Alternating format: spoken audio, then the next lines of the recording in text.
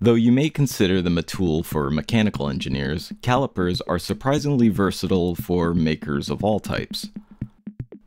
By gently closing the larger set of jaws, one can measure an object's outer diameter. Just make sure the flat sides are flush against the object's surface. For a more careful adjustment, you can move the jaws around the object using the thumb wheel. Similarly, fully spreading the smaller set of jaws within an opening lets you measure inner diameter.